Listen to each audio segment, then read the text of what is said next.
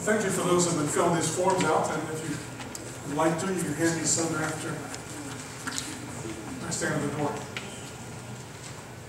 And those of you involved in prison ministry, may the Lord bless you in your outreach.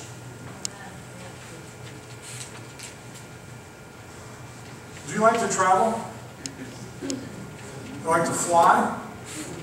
I hate flying. You have long legs and seats are so close together.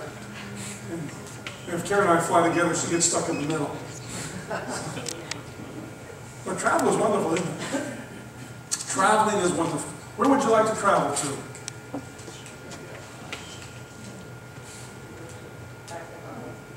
Back to home. Holland. Holland. Karen's always wanted to go to Holland. Maybe South America.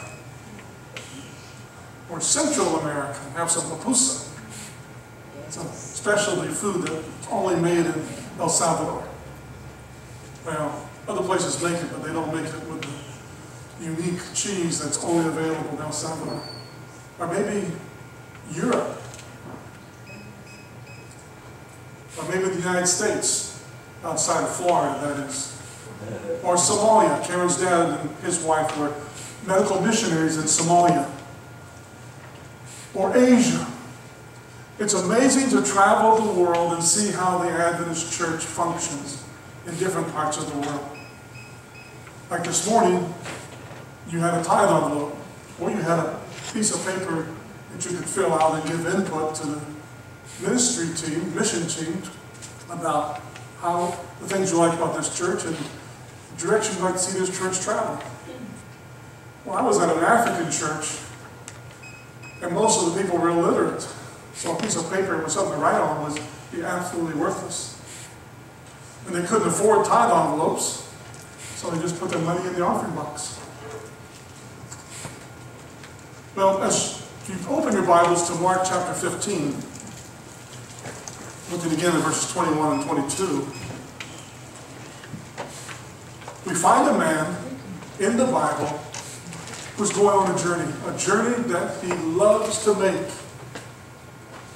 All three of the Gospels, Matthew, Mark, and Luke, all three of the synoptic Gospels, tell us that his name is Simon from Cyrene. And that Cyrene is what we would call modern-day Libya. So it's about a 600-mile trip by boat, by camel, and by foot. And Mark mentions his name because it's apparent that he is well known among first century Christians. Remember, Mark is writing to Christians who live in Rome, and they would have known him. And he traveled not just to go someplace, but he was on a mission. He was headed to Jerusalem. He wanted to go and participate in the Passover. And back in those days, there was no Uber, and there was no Allegiant Airlines. So it took him probably a month to a month and a half from Libya all the way to Jerusalem. And he finally got there, and the city was packed with people. Hotels were hard to find, and the prices were terrible. But he was confused by all the commotion. There was a lot of shouting and a lot of crying. And he saw the soldiers forcing 3 men on a death march. He saw them carrying the beams, the part of the cross. Those beams weighed up to 100 pounds. The entire cross weighed up to 250 pounds, so they only carried the beams themselves. This segment of Mark's Gospel is a very dark, long, sad story. It is the ending of Christ's ministry here on earth. And what Jesus endured for us as he traveled that 5,280 feet, as he made that journey, beaten and abused and carrying that 100-pound beam on his back. We can't even begin to imagine what it was like. In fact, the word excruciating originates out of the experience of the crucifixion. Crucifixion was, without a doubt, man's worst creation of torture and pain and death. And it was something that the first century Christians knew a lot about, because the Roman government would use it against them.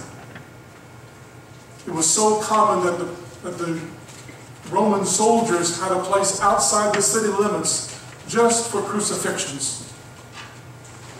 And early in his ministry, Jesus knew that he would go to Golgotha, the Aramaic word for the skull.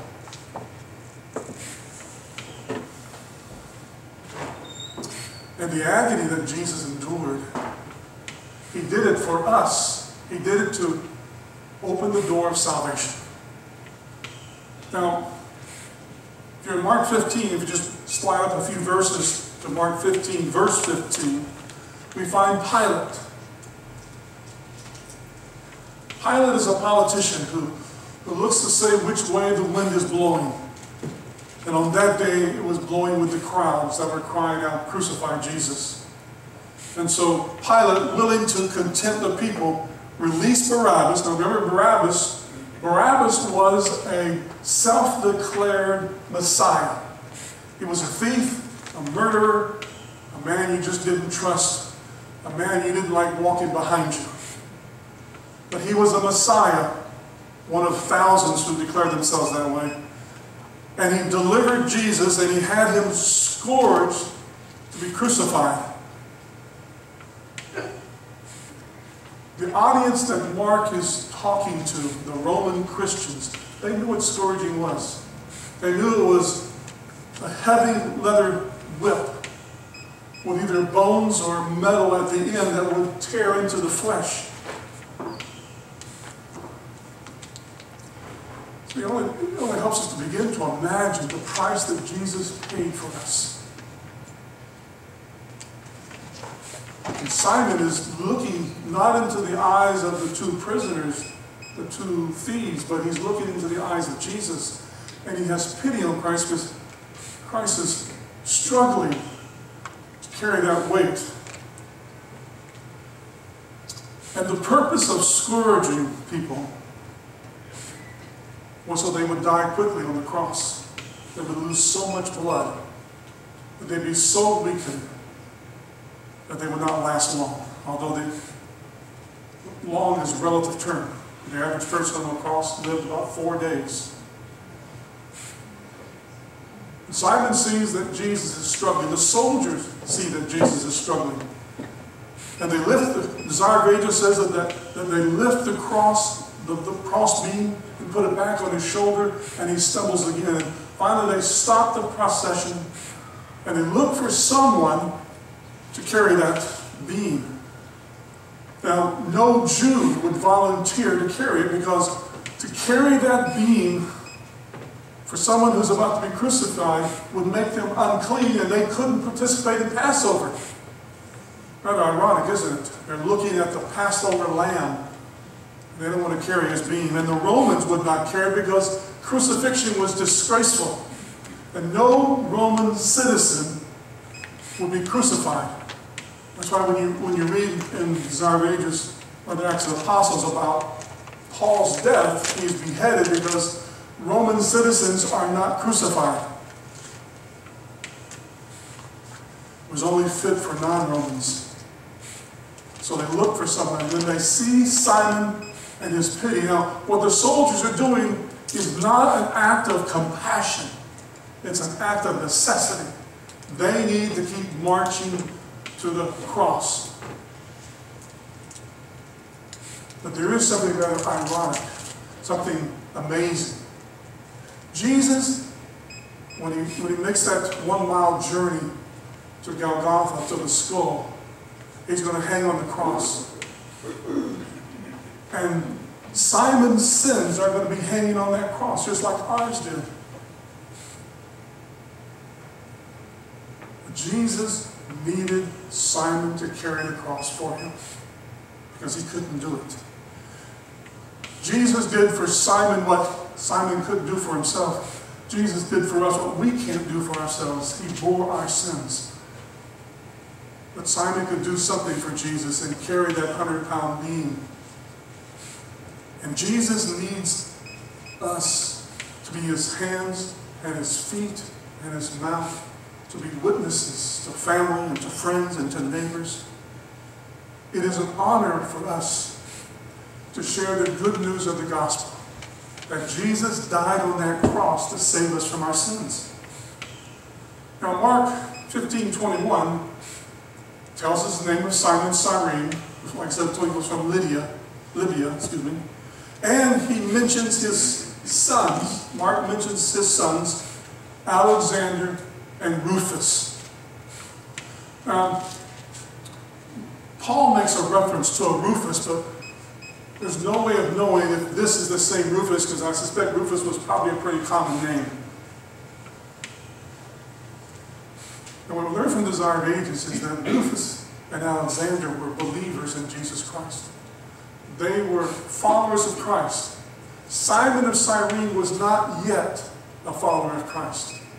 But carrying that beam, it changed his life. He was a new man, as Paul says, a new man in Christ. And he became a follower of Jesus Christ as a result of that experience. Now just think, had Simon left his village 5 minutes later or 5 minutes earlier, had he walked a little faster or walked a little slow for that 30 days or more, had he lodged on the other side of Jerusalem, had he gone to a different gate to access that area, he would have missed Jesus. He would have missed that life-changing experience. But there he was, verses 21 and 22. There he was, looking at this scene, at this death march. Now the hills of Golgotha are located just outside the walls of Jerusalem. And the crowd is mocking Jesus. Now the irony here is, and it's important not to miss it, is that a week before they were cheering Jesus. Remember that? Yeah.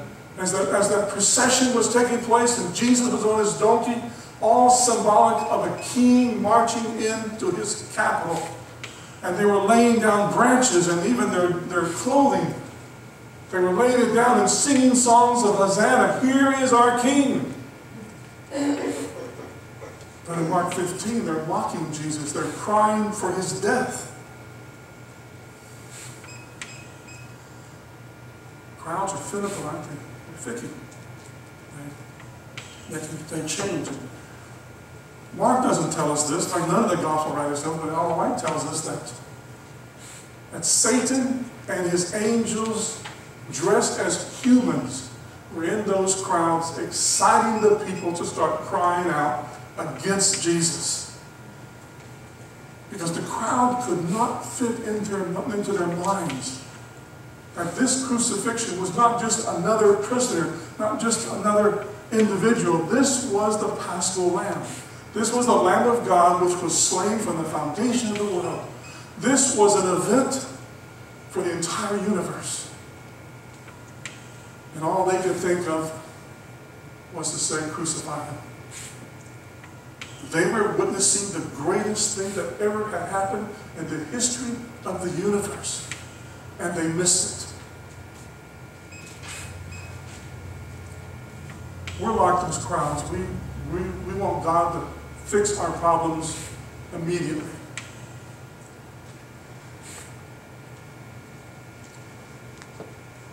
We come to church and we sing our songs. We like to compartmentalize our life. God, you can have this part, but you can't have this part. And sometimes we say, you know, God, if you were the God of the universe, why do you let these things happen? Sometimes we think that we know better than God. And the crowd did, and they missed the whole point. Notice verse 17. It says, and they is referring to the soldiers, clothed him with purple and planted a crown of thorns and put it about his head, and began to salute him, "Hail, King of the Jews." Verse 19, and they smote him on the head with a reed, and did spit upon him, bowing their knees and worshiping him. Verse 20, and when they had mocked him, they took off the purple from him, put his own clothes on, and led him out to be crucified. The soldiers thought they were being funny as they humiliated Jesus. They had no clue who was standing before them. They said, so you're the king? Here's your crown. So you're the king? Here's your purple robe. And they mocked him, just as the crowd mocked him. And they would say to him, if you're the king, if you're the Son of God, if you're the King of Kings, come down from the cross and save yourselves. Save yourself. So the one thing they were requesting was the worst thing possible. Had Jesus come down from that cross, we'd be lost. We would be hopeless. We would live a life of darkness and despair. But Jesus endured the torture and the humiliation. We would respond with anger and pride and fear and greed. But Jesus suffered all those things. And being the King of the Jews required him to go to the cross, taking the humiliation and the shame. It's all part of that sacrifice. Here is the creator of the universe. Nails are driven in his hand. As the creator of the universe, those nails were useless. But he allowed them to be driven into his hands and feet. Just think. There were people in that crowd who Jesus healed. There were people in that crowd that he had driven evil spirits away.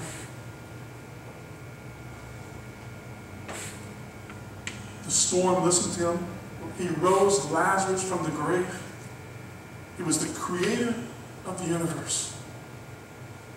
But he chose on that day to be the Passover lamb.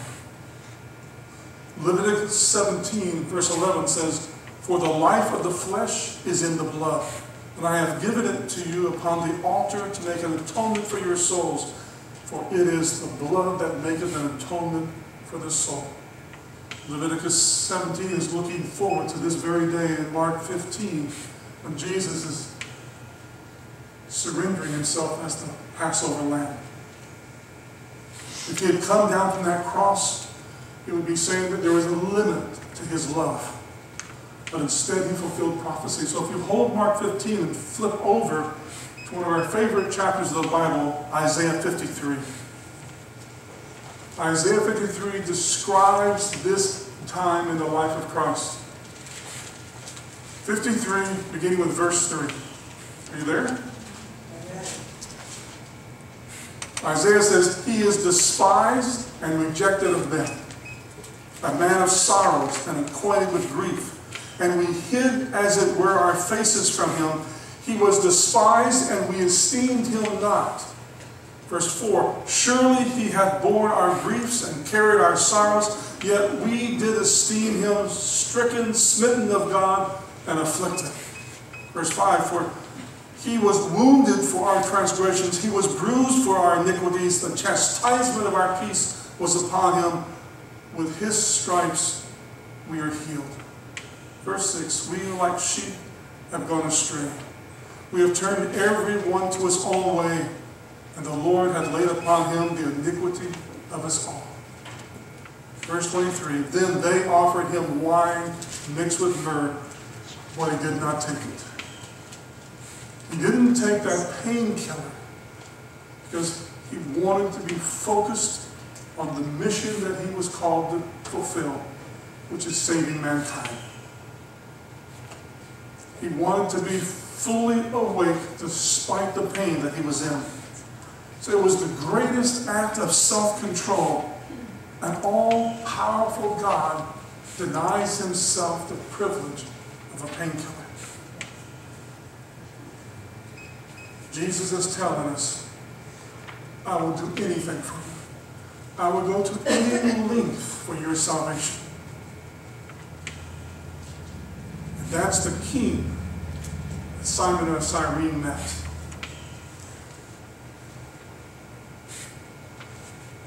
The King of the Jews, the true sacrificial lamb, the true king. So Simon of Cyrene gets eye to eye to Jesus. He's looking him in the eyes as the soldiers are expecting him to carry that beam. And he doesn't see anger that he sees in the eyes of the other two men. He sees compassion. He sees love and forgiveness. He sees eyes filled with gratitude. He sees a king, a Passover lamb, who loves everybody, the good and the bad. And with every insult, Jesus takes another step closer to Golgotha. With people mocking him, Jesus hangs from the cross and says, Father, forgive them, for they know not what they're doing. Simon stepped out of the crowd, and his life was changed. Simon missed going to Passover, but he realized that he was carrying the beam for the true Passover lamb. So my friends, it's a great story and it's a great read. But are you prepared to carry your cross for Jesus? Are you prepared to take whatever sacrifices are necessary? I know we live in an age when sacrifice is not a very nice word.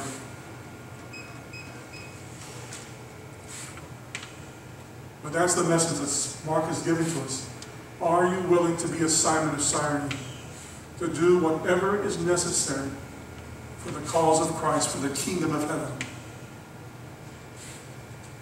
See, carrying the cross of Jesus, it means that we place all that God wants above all that we want. It means that we treasure Jesus more than we treasure our resources, our homes, our cars, our jet skis, our iPads. It means that we treasure Jesus more than we treasure our comforts. It means that we give our dreams to God and let Him dream for us. Take up your cross. Many of us are like Simon of Cyrene. We don't come to church with the idea of carrying a cross. God says, wherever you are, whatever your situation is, God says, I can use you. You might say to yourself, I'm just not smart enough, I'm just not educated enough, I can't sing, I can't pray in public. We have a whole list of litanies of what we can't do. And God says, I can use you where you are. Jim Elliot was a missionary to Ecuador, to one of the worst, most dangerous tribes in Peru. In his journal he wrote, "He is no fool who gives what he cannot keep to gain that which he cannot lose." Are you prepared to deny yourself and take your cross? Let's pray.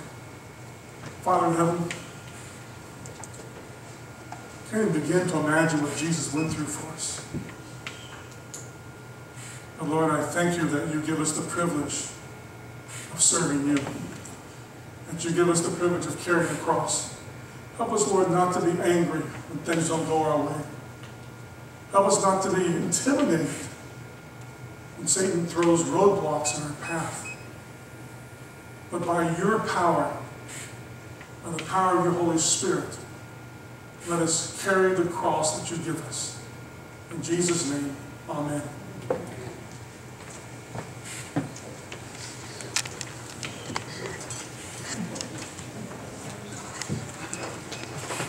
Please stand for the closing hymn, 456, 456.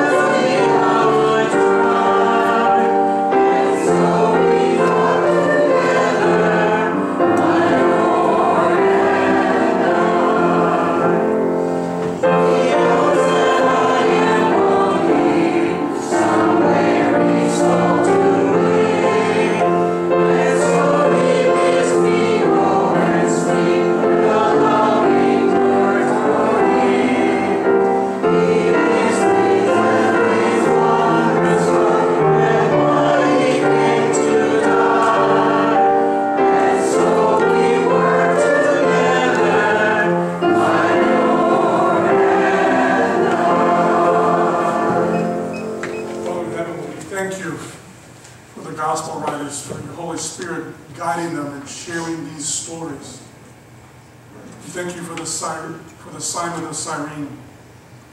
And Lord, help us to be a Simon of Cyrene. Help us to step up